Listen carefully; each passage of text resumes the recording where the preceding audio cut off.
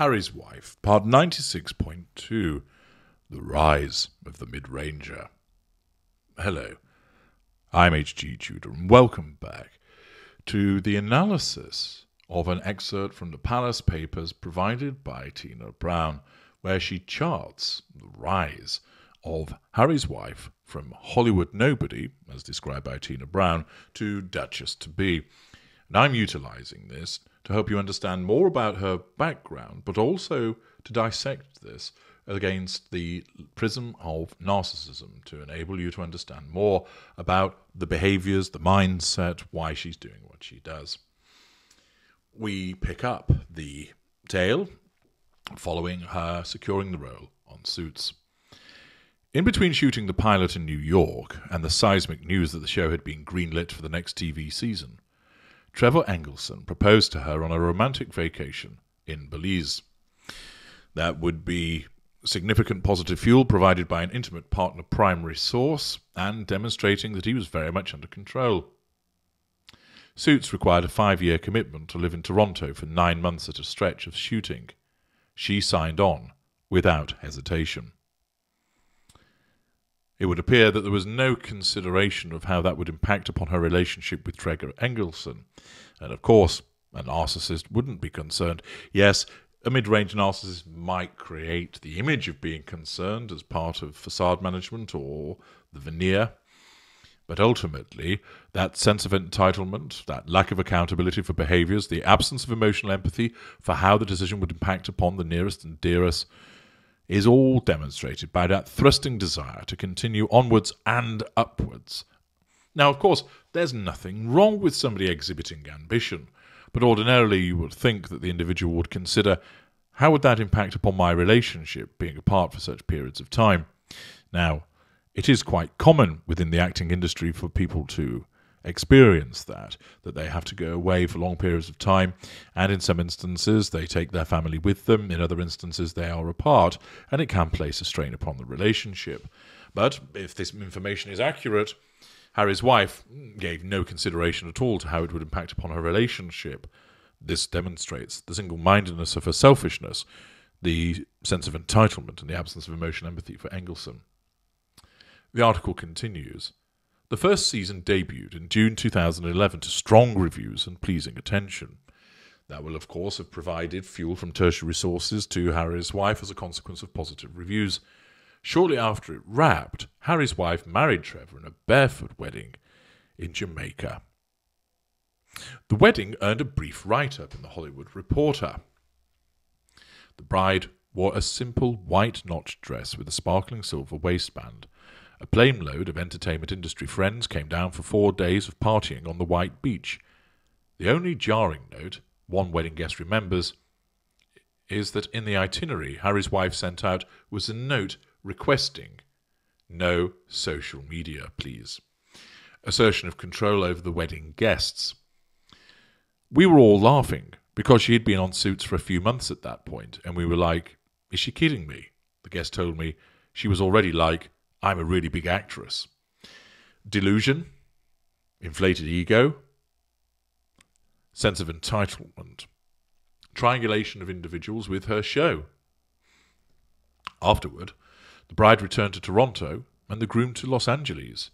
The new Mr. and Mrs. Trevor Engelson settled into a married life that would primarily be conducted on Skype. The fact that she had made this decision to marry him, notwithstanding the fact that she would be in Toronto, demonstrates that level of selfishness. Of course, Engelson went along with it. He could have protested, he could have decided that it would be better to wait before they got married, but it may well be, and we don't know the particular status of Mr. Engelson as normal or empath or narcissistic individual. It certainly seems that he's not a narcissist from the information that is provided, but it may well be, similarly afflicted to Prince Harry, that he had the addiction, or has the addiction, to narcissists, and therefore he would just do whatever Harry's wife wanted in order to keep her happy. At that juncture, of course, he would have been in the golden period, being given Lashins, no doubt, a spicy poontang, complimented, and, of course, given the impression that his relationship was genuinely wonderful. One wonders if he had cause to pause for thought at that juncture to wonder, Is it as good as I think it is if she is so intent on buggering off Toronto so soon? The article continues. Harry's wife was now earning around $50,000 an episode, residual benefit. Her working actress blog, that anonymous ballad of thwarted ambition, had to find a new author. Harry's wife's next online literary offering would be a stylishly designed lifestyle effort she called the Tig, after her favourite full-blooded red wine, Tianello. The Tig was an exfoliated, liberal-leaning world of undiscovered travel destinations, soft chats with influencers, synonymous with Harry's wife's upward trajectory, and women's empowerment causes, where even victims looked their best. Plugs for cosmetics, travel destinations, restaurants and self-care products made the Tig a dragnet for luxury freebies. She won a reputation amongst the marketers of luxury brands of being warmly interested in receiving bags of designer swag. Notice that the chameleon behaviour is being exhibited. The working actress, out the window, compartmentalises that, and straight in with the Tig. I'm onwards and upwards, and therefore my blog should reflect that. Now, to some extent, that is logical. But what about if she found that her ambition was thwarted? Why not, as a working actress? Isn't that what she still was, by being in Suits? Why not continue with that? And this shows the deluded grandiosity by which Harry's wife operates, that she's too good now for the working actress blog, and instead she wants to inhabit the world that she believes that the money that she's earning merits. And if you haven't already, you may well enjoy my parody of the Tig called The Stig. All you need to do is search for it, and you will get a flavour for what it's about. Of course, she was utilising that as a means to assert control over individuals by portraying this particular lifestyle, triangulating the readers, to the extent that they existed, of this blog with the various travel destinations, products, etc. The women's empowerment causes was part of facade management, and of course the receipt of freebies is a residual benefit. There's no shame when it comes to shilling for those freebies. The airbrushing of Harry's wife's life had officially begun, and of course, it's not only narcissists that behave in that way. This is something that's undertaken by many people in order to portray a particular lifestyle. And of course, the narcissist behaviour of doing this in order to be that chameleon and portray a particular lifestyle through social media has infected use of non-narcissists by social media as well. One only has to consider the duck pout or the trout pout that has become so ubiquitous amongst social media postings. Airbrushing her life in this way is done in order to triangulate people with the lifestyle and to present an image that is not quite the reality of what it was. But that doesn't matter to her because she has no sense of accountability in that regard. The article continues. One who swiftly found he didn't fit the new picture was her husband, whose career was not on the upswing. For nearly 2 years, Trevor rearranged his life to spend sojourns working from Toronto, but Harry's wife rarely reciprocated. Selfishness, sense of entitlement, lack of accountability to the marriage, lack of emotional empathy for her husband. Trevor started to dread she was going to dump him. A friend tells me she remembers running into him at a wedding where he confided mournfully, "She's not coming back anymore.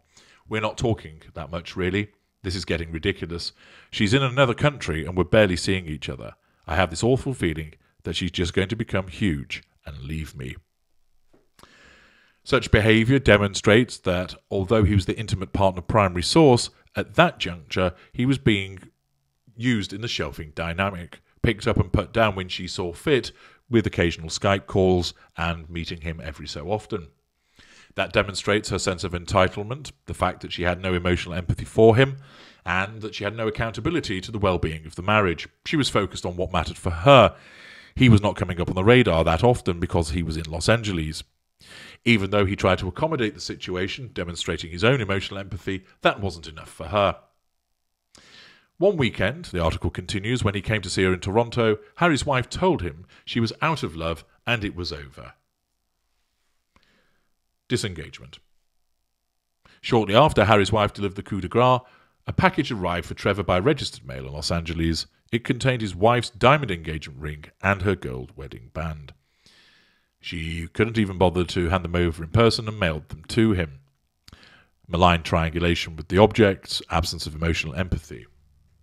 Had Suits been shot in New York, as the producers and stars so ardently wanted, Harry's wife might have been swallowed up by a city unimpressed by minor cable stars. In Los Angeles, the entertainment world is sprawling yet insular. Thousands of Harry's wives churn through unremarked. Toronto's charm is that it's both cosmopolitan and provincial. There's a permeable elite that's easy to navigate. Toronto resembles London in that the political, journalistic and theatrical worlds all sit at the same table, but is profoundly different from London in its equitable absence of snark. When Soho House, the London-based membership club for status cultivators, opened an outpost in 2012 in a 3-storey Georgian building known as the Bishop's Block, Toronto could officially claim a cool factor. For an aspiring cosmopolite like Harry's wife, who'd always felt othered by her mixed race, the city's ambience provided a heady cultural and social accelerant. She would harness the character traits of where she was for the purposes of triangulation. Within a couple of years, she was hobnobbing with TV host Ben Mulroney and his style queen wife Jessica, the heartthrob crooner Michael Bublé, and an assortment of celebrity chefs and film and fashion floaters. As soon as Trevor was ushered out of the picture, she started dating, first linked to a hockey hunk named Michael Del Zotto, moving swiftly on from former intimate partner primary source to seek a fresh one. And for the 2 years before she met Harry, the Golden Boy chef Corey Vitilerio, who was named as one of Canada's most beautiful people and whose restaurant, the Harvard Room, was a hangout for Les Tout Toronto. There it's exhibited that his good looks, his status, the fact that he would have connections, which would obviously be residual benefits, were all matters that drew Harry's wife. And of course, as a mid-ranger, she was focused on improving her social standing because unconsciously it would increase her ability to capitalise upon those prime aims. Now that she had her big break, Harry's wife was desperate to make Rachel Zane more than a support player in the Suits lineup. It was vexing that she was not listed higher on the call sheet. That would be a threat to control because of her inflated sense of status and importance. That all-important document in the world of film and TV production that's sent out to the cast and crew as the strategy map for the next day's shooting. The call sheet is more than a memo to actors stipulating what time and where each should follow up. It's also a status register, which makes the whole concept fraught.